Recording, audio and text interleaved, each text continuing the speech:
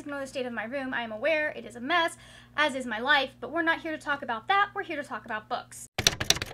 We are starting a solo book vlog. This is a new thing that I'm going to be starting where I just sit down and I read one book and I talk about the one book as I read it. This is going to be a fun experiment because half the time I forget to update y'all. So like I'm going to have to actually put post-its in when I want to update for this one. What is the book, you ask? 'Tis Ruin of Kings by Jen Lyons. From my understanding, this is an epic fantasy series about someone who is like a lost prince or something. I just keep hearing about how good it is, and I like fantasy, and like here's the thing, until I was doing BookTube, I wasn't someone who really read a lot of synopses unless the book caught my eye randomly in the bookstore. When destiny calls, there's no fighting back.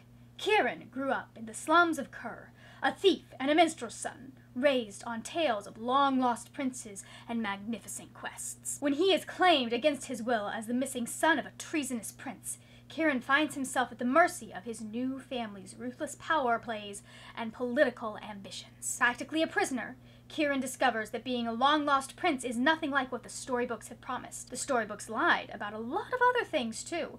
Dragons, demons, gods, prophecies, true love, and how the hero always wins. Then again, maybe he isn't the hero after all. For Kieran is not destined to save the Empire. He's destined to destroy it. I am about 40 pages in, I think. Something like that. This is very Name of the Wind-esque, which Name of the Wind was not the first book to do this sort of looking at it and looking back type of thing. You also see a lot of that with Robin Hobb's. It's not there anymore because I returned it to the library because I don't know when I'm finishing it, but Assassin's Farseer trilogy. So this part so far is very interesting because it has one of my favorite kind of narrative techniques. So we find Kieran in prison at the very beginning of the book, and he is being forced to tell us his story. Also, on top of that, we have someone who is writing a letter to the king or something. I don't remember, the emperor. Whoever they are, they just address them as Your Majesty. And so as we go through this story that Kieran is telling us, this secondary narrator that is compiling all of this, it's almost like you know, some of those mixed media books where you will have like, oh, here I pulled all of these are the records from this is the record, this is this.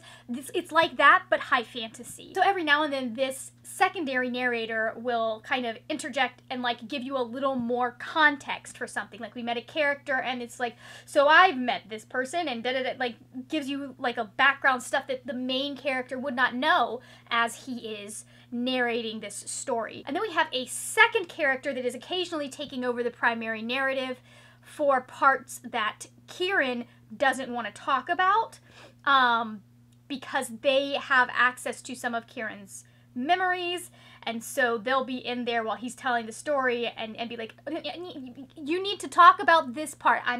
If you won't say it, I'm gonna say it, which is really funny. I know the footnotes bit, like the interjecting narrator bit, is not everyone's cup of tea, but I absolutely adore it, especially when you do it in the way that this audiobook is doing it. So far we have what's considered a full cast audiobook where we have Kieran has one, Talon has a narrator, and then our third kind of narrator that we don't really know who they are. I mean, we know their name. Thurvishar Dolores, I guess. So Thurvishar is coming in and he's a separate voice. So there's a very clear distinction.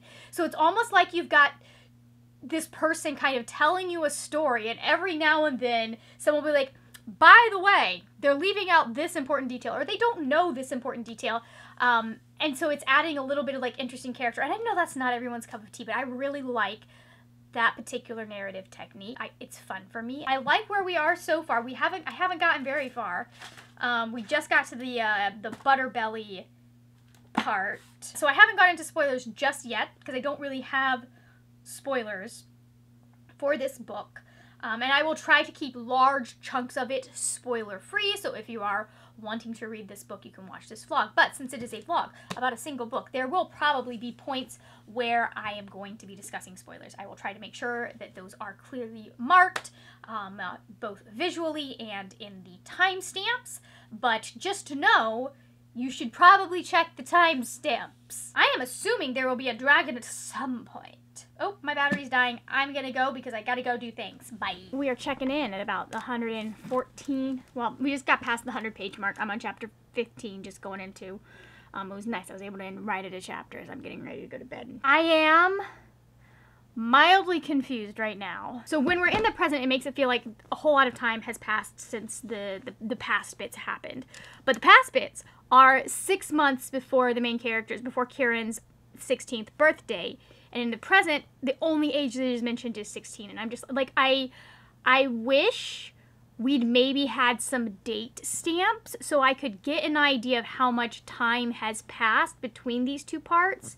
Because you have two separate timelines where you have a whole ton of questions and a whole lot of not answers. And the present timeline keeps referring to past events. And either I'm too dumb to get it or we're being like I know, like, she can't just dump all of that information on us, and I have a feeling that the past is going to lead up into the events that the present keeps referencing.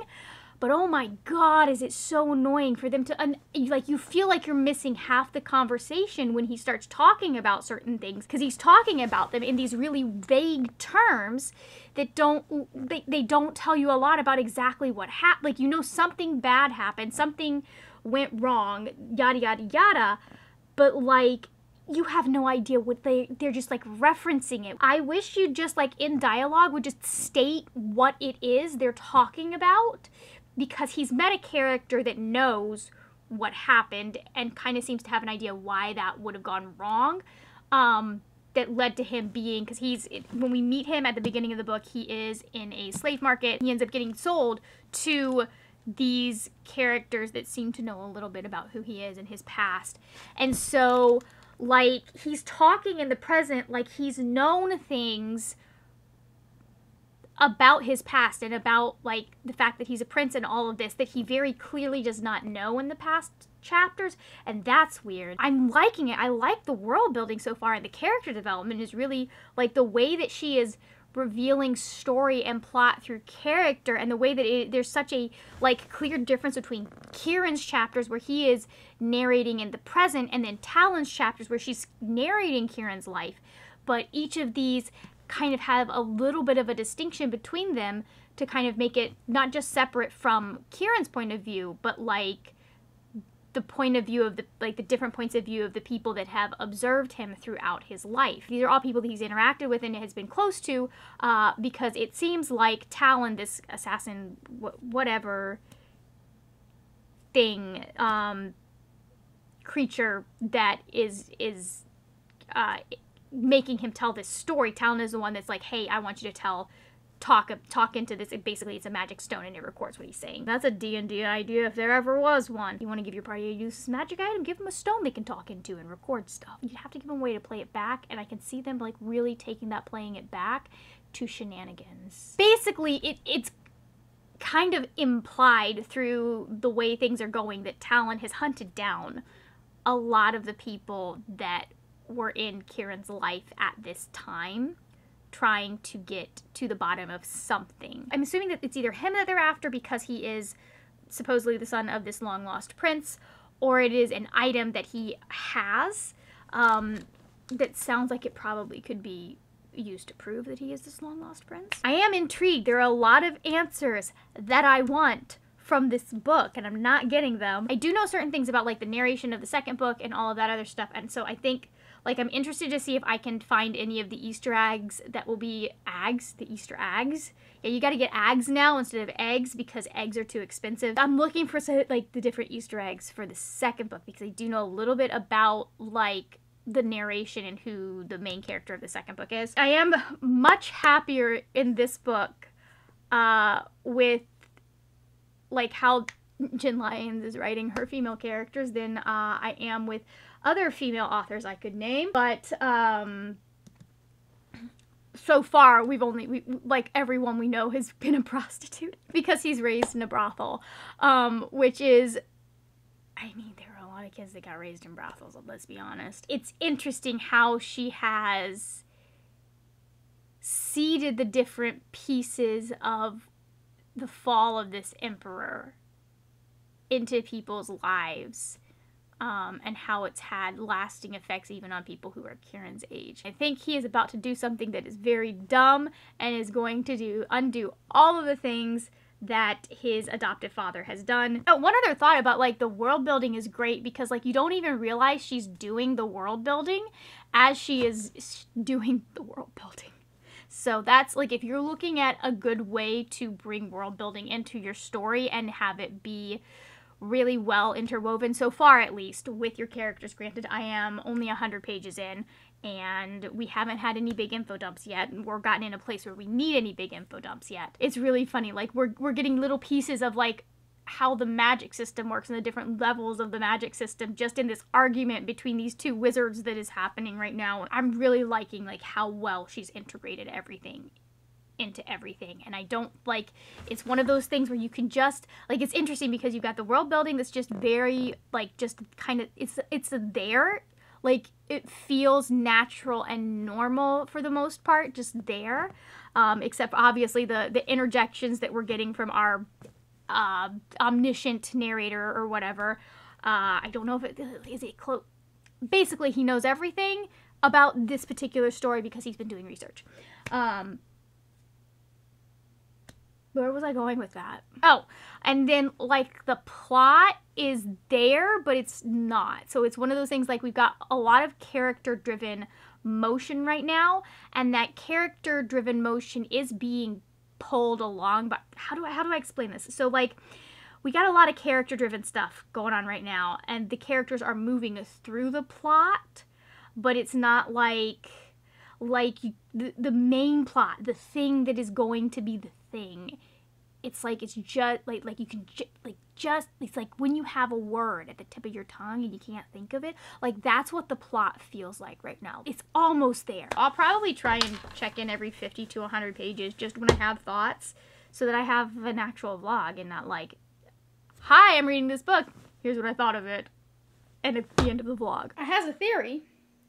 I'm starting to think the theory is correct. We have made it to page 173. It took me until about 20 minutes ago to realize that Ruin of Kings is, like, I look at this cover and I feel like we're going to probably be dealing with some, you know, British lore, that kind of thing. And it does have all of the messiness of, like, the British medieval royals. Like, so much messiness. Really, like, we've only been hearing about it in, like, we've only been hearing about it kind of secondhand because Kieran is not in that world as of right yet. However, so messy with all of the families and the way that everything goes. I do like the current emperor. Whether or not he is still a current emperor in the present, I don't know. But this poor kid, like, we're 6 months apart in these two perspectives, and it's like, whoa.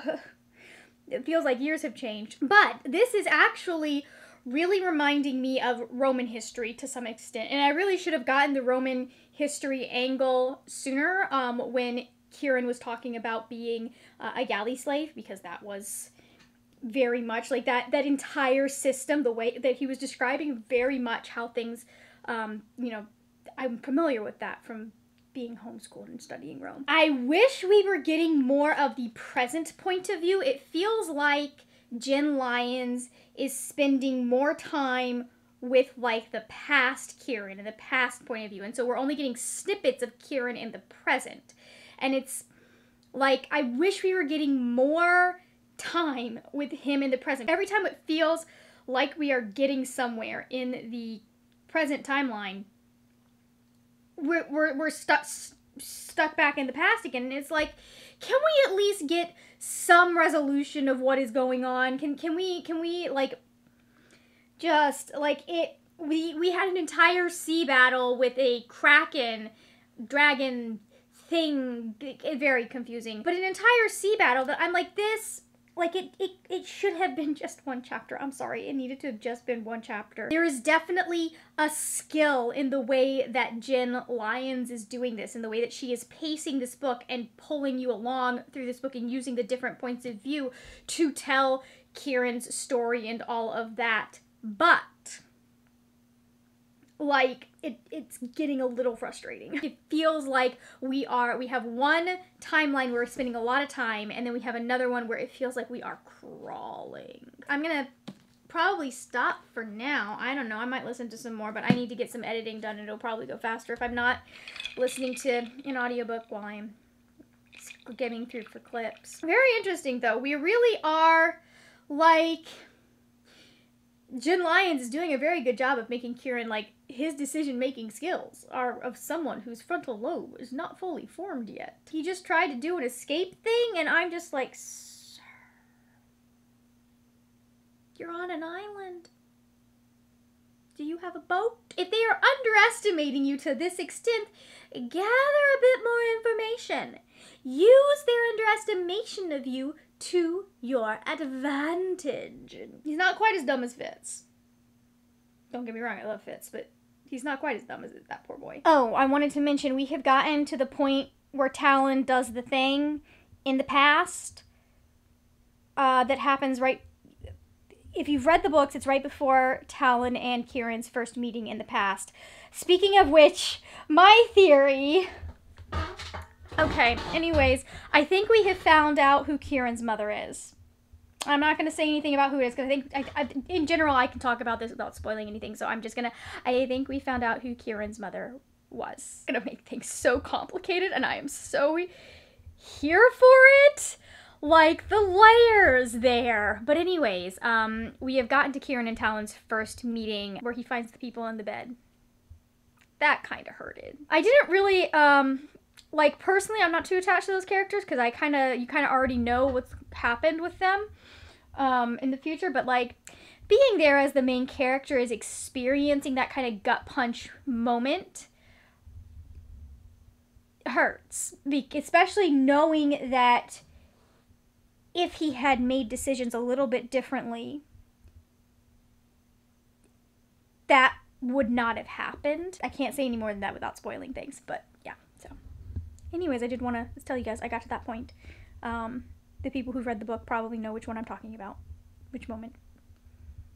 And if you don't, I guess you just have to read the book now.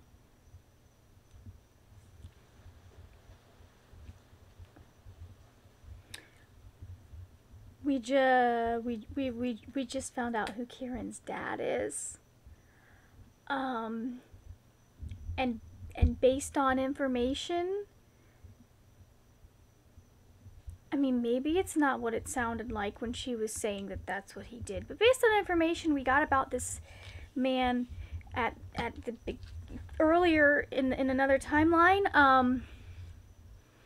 I am disturbed. Yeah, I don't know how to feel about that. It is really, like, we've gotten more into the world, and I'm enjoying that part, and I understand, I think I understand kind of, like, what is happening now when it comes to the two separate timelines.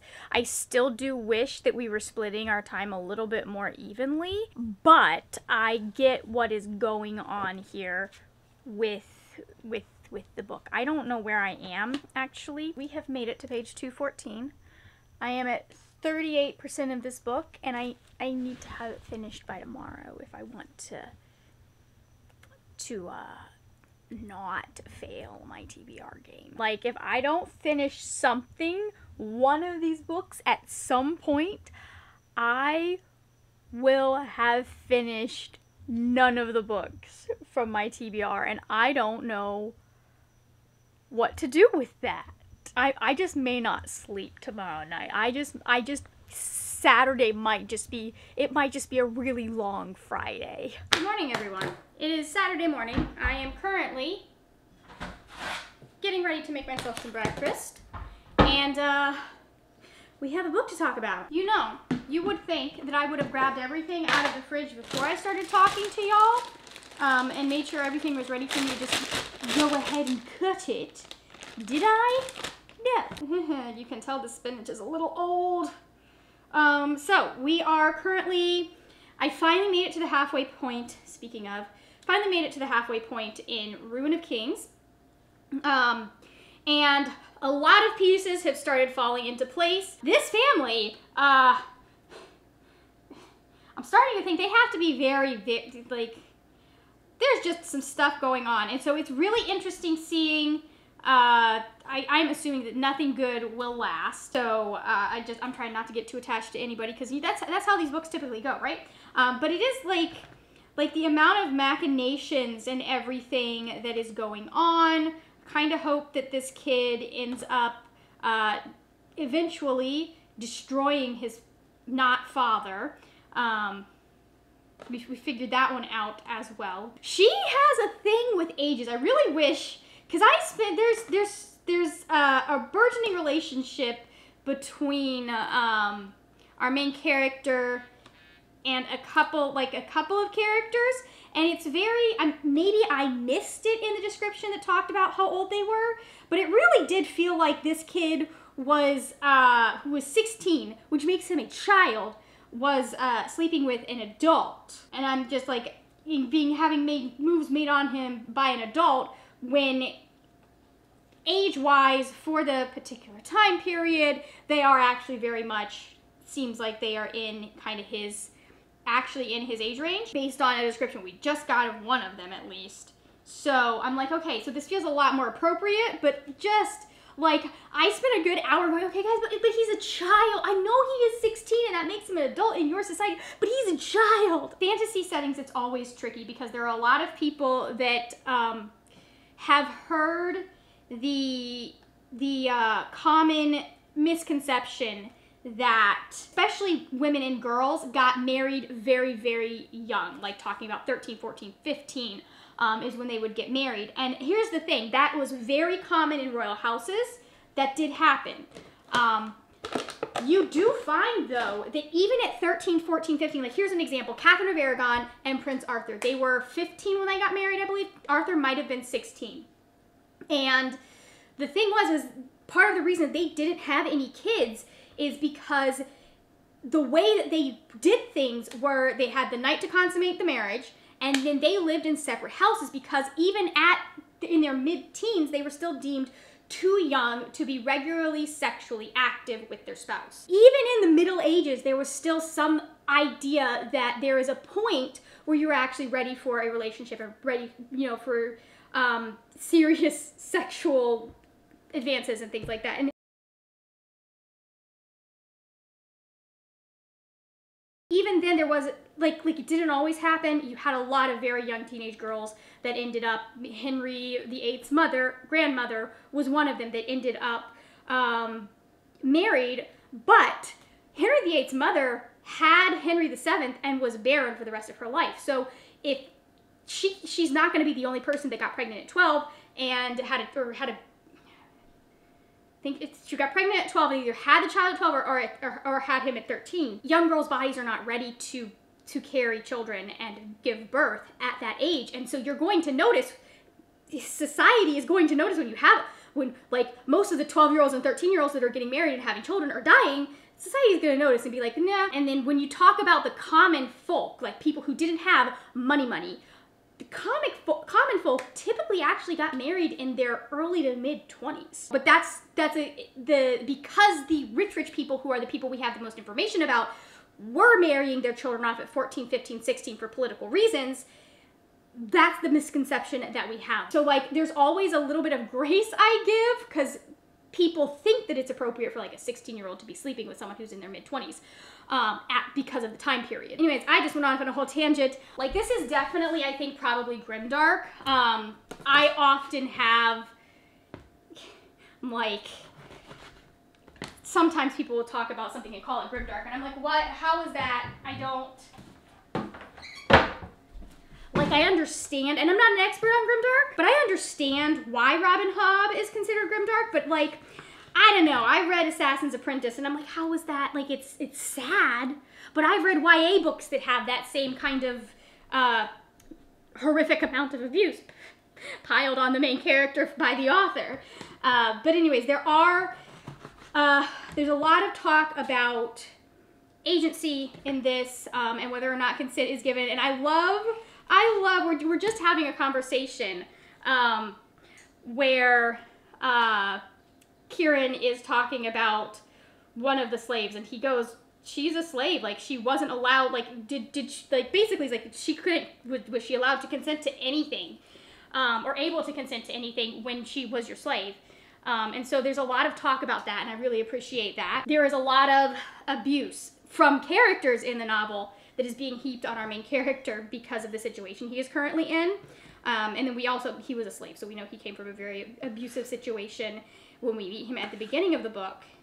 And I'm really, like, the fact that it is so like, there's no amount of trying to justify it in our main character's mind. He knows it's wrong, and he's not afraid to call it as wrong. And part of that is because he is this young boy who was raised, you know, kind of, he didn't grow up in this kind of royal society, and he is seeing these things that his father is being allowed to do, and he's like, no, this is wrong, and he's not afraid to call out that it's wrong. He's getting a lot of shit thrown at him because he is not backing down, which I totally, like, Darzan is gonna abuse him either way, like, whether he is, and we see that through his brother, Galen. Both reactions are appropriate for what is going on. There are a lot of conversations being had about not willpower, free will, and agency, and things like that. And I'm enjoying that. I'm enjoying how there is not a single, like, you'll see some of the richer characters trying to justify slavery and those kinds of things, but there's not a single moment with Kieran that he's like, yeah, this is okay. Every moment it's like, nope, this is wrong, from the very beginning, like even before he was enslaved. We haven't gotten to the point where we know how that happened yet. This is a very, like, I really do feel that probably Robin Hobb was a definite inspiration on this. I'm feeling some Patrick Rothfuss vibes for Name of the Wind, that book. I'm feeling a lot of, like, it's a lot of, oh God, where was that thought going? Like, it's a lot of kind of that vibe of storytelling with an awareness that I don't think either of those authors really seem to have in their narrative and in how they treat their characters. So I'm really enjoying it. Like, I don't know if enjoying it, like, based on what we've just, like, I don't know if that's correct, but it's a good book. Again, I do feel like I am continually kind of feeling like this should have just been two separate books. I understand what she's doing and why she's doing it narratively, and I understand that a lot of the time you don't get to have the second book, but, like, there is a part of me that's just like, you know, this, I would have liked this better if it had been the one book with the past perspective and the one book with the present perspective. And I know that they're going to feed into each other, but that's something that you do in a series. So you very much she could have just split this into two separate books. I have to, like, I respect the craft and how she's doing this and the way that she is, you know, leading the reader through this narrative. I'm sure that there is going to, I'm going to find that there is more, what's the word? Like, there's going to be a, you know, I'm not leaving out the fact that there's probably a greater reason for having both of these narratives in the same book. I just would have done it differently, primarily because of reader experience. How much time do I have left on my timer? I just spent 12 minutes. I could have been reading, but I wasn't. What am I talking? I got 20 minutes. Oh yeah, I can finish my eggs. This might be too much spinach. There's also some very interesting conversations in regards to magic and, like, power going on here. That I really like. I want more of Emperor Sardis. I like him. Like, the one scene we've gotten of him, I really enjoyed him as a character. I think he would have been fun to follow for a hot minute. I'm gonna go finish making my breakfast so I can listen to more book and also be back upstairs when sprints are over. We are here with what may be the final update. I'm not entirely sure, because we're at page 400, and I assume that stuff is about to go down, and the next time I check in with y'all, I will have finished the book. Sir Vishar is officially my favorite character. There's, like, a footnote from him where he's like, I actually care very much about what people think of me, because if they are afraid of me, they are less likely to interrupt me while I'm reading, and I'm just like, what a man. I'm enjoying this so much. As we've gotten into the latter part of the book, while yet again the back and forth every chapter is still frustrating me because, like, my dude, what? Every time you get me, like, I wouldn't mind it as much if some of the chapters at least were ending on some sort of resolution to what's being brought up in that chapter instead of being cut off in the middle of something. But like so many of them just feel like we're not getting the full story, and then it's the next, it moves on to another point of view, and like, I'm sorry, my brain needs more consistency than that. We've kind of gotten what the ultimate thing that is going on with our main character is. We've gotten that. We know who he is and what's going on. This particular world really likes to play with reincarnation, and people coming back from the dead. We spend most of this book at the Temple of a Death Goddess. We've just, actually met our narrator well, not just, it's been a few chapters, but we've just met our narrator in the text. Turaith and Tyenso are both growing on me. I love them. Doc is a hoot. So, I'm definitely enjoying it, and I'm very curious to see what happens next. Like I said, it's really, even though I'm not particularly pleased with the structure, I still have to admit that she's doing a really good job. And then we also just found out something about how the Stone of Shackles got where it was in regards to Kieran's mother. But anyways, there is a lot going on right now. For a series titled A Chorus of Dragons, currently there are not a lot of, there's one dragon that we've seen. But we're not dealing a lot with, you'd expect them to be a little bit more persistent problem. I have suspicions about, hold on. I'm too lazy to go back and check, but I have a feeling that, the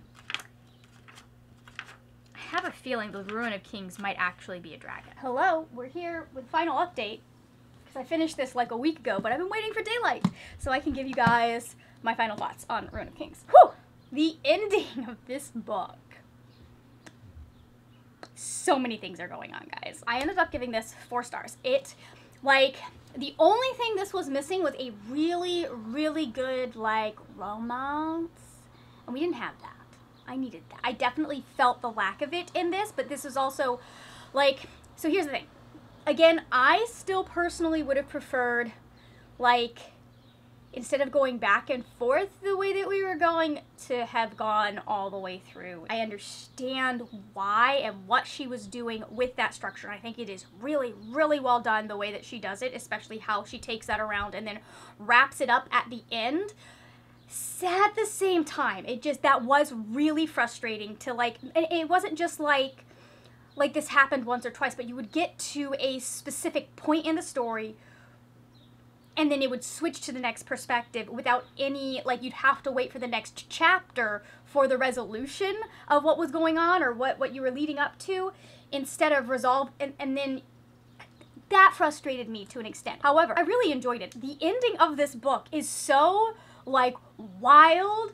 I had so many things that I was like, this has to be what's happening.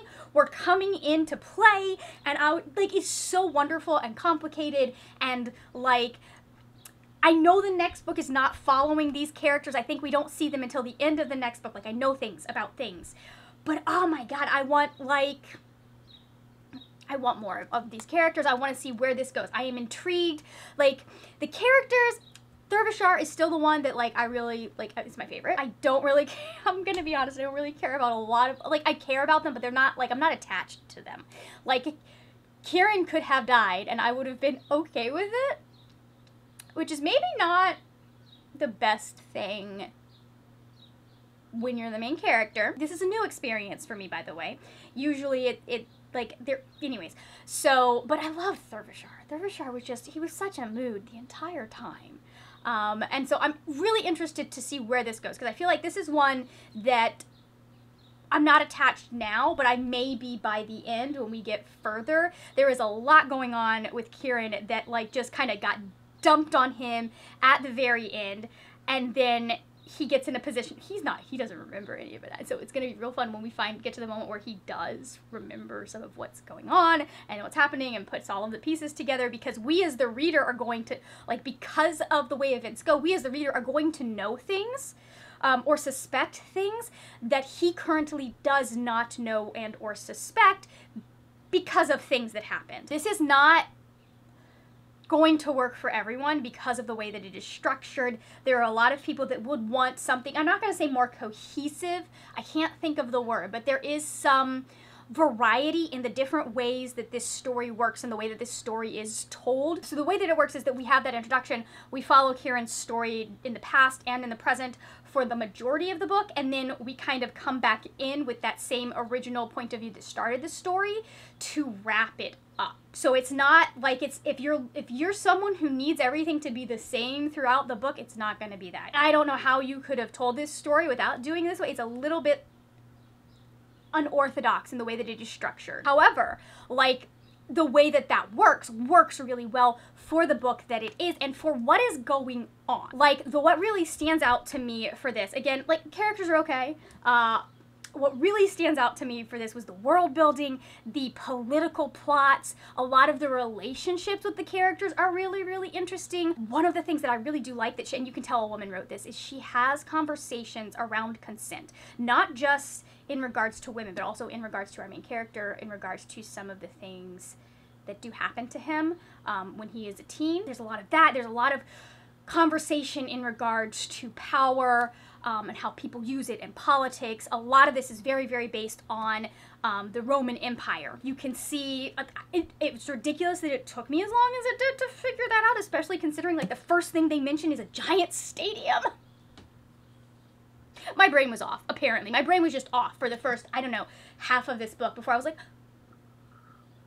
oh, I get what's going on here. For some reason, like, I saw a dragon, I thought medieval Europe, but it's not. It's not. It's very much more based on, especially in the way that society is structured in this novel, very based on Rome. This is fun. I'm gonna pick up the second book as soon as possible so I can kind of keep up with the read-along that people are doing. Probably will be a little bit behind, especially because I am going to need all of my Hoopla borrows this month for all the books that I have here.